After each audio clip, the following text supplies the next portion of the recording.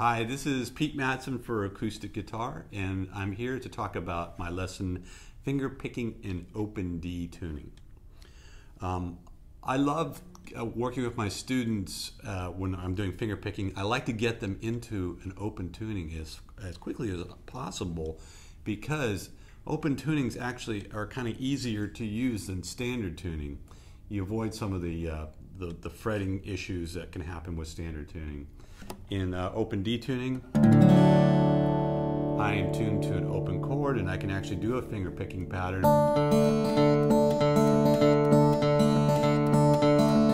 It sounds pretty good right away without even using my left hand. So first off, I want to describe how to get to open D tuning from standard tuning.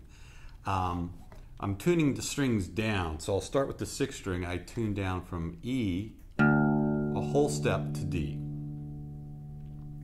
On the 5th string, I'm going to leave that alone. That's an A. I'll leave it as A. And then the D string I leave as D. I tune the 3rd string, which is a G, down a half step to F sharp. And then the 2nd string, I'll tune down a whole step from B to A. And the 1st string, I tune down a whole step from E to D. If everything went right, chord should sound like that. It's a D chord. I only have 3 notes here. I have 3 D strings, 2 A strings, and 1 string, the 3rd string tuned to F sharp. Okay, so first off, I'm going to be using a alternating bass, quarter note bass for everything throughout this lesson. So I'll start off just playing an alternating bass between the 6th and the 4th string. This will be exercise 1. And if I count to the count of 4, 1, 2, 3, 4.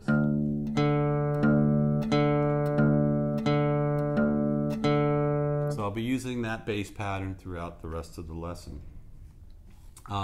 Just to get your finger picking up to speed, what I like to use is dedicate 3 fingers to the top 3 strings on the guitar. I dedicate my index finger to the 3rd string, my middle finger to the 2nd string, and my ring finger to the 1st string.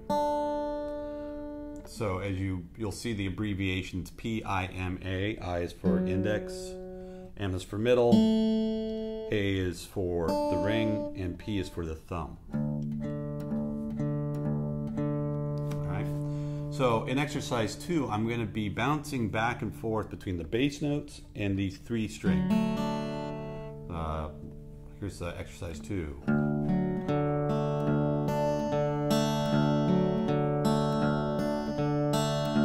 play just the bass note, and then add the treble strings in.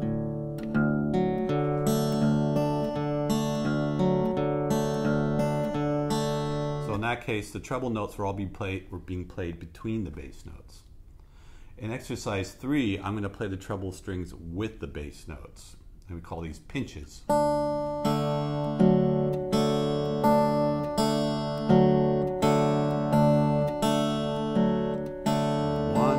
2, 3, 4. Okay, exercise 4 is pretty much the linchpin finger picking wise of this lesson. This will be the pattern I'll be using throughout the rest of the lesson. And it starts off with a pinch, and then bass note, treble note, bass note, treble note, bass note. So this is the finger picking pattern. 1, 2, and 3, and 4. 1, 2, and 3, and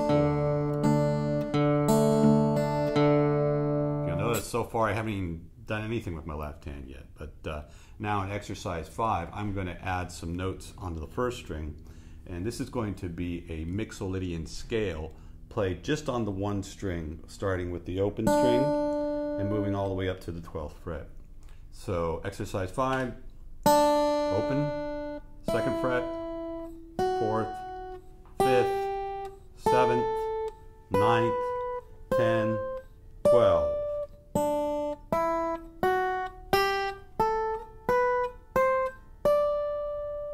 Okay.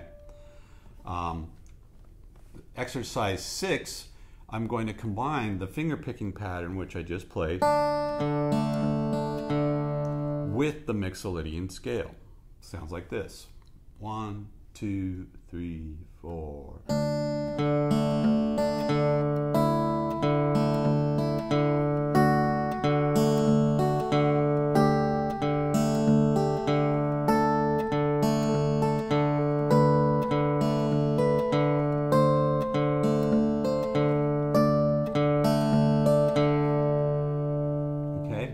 I was just moving up 1 fret at a time for each measure. You can play around with just that scale alone. You could descend. You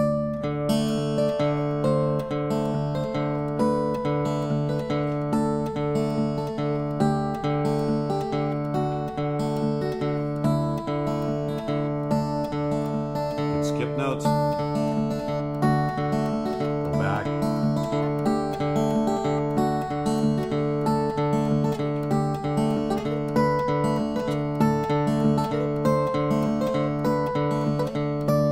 So just play around with that a little bit. Get to know the scale first, walking up, ascending and descending, and then play around and add notes, or skip notes and play around with it a little bit. So that's all of week 1.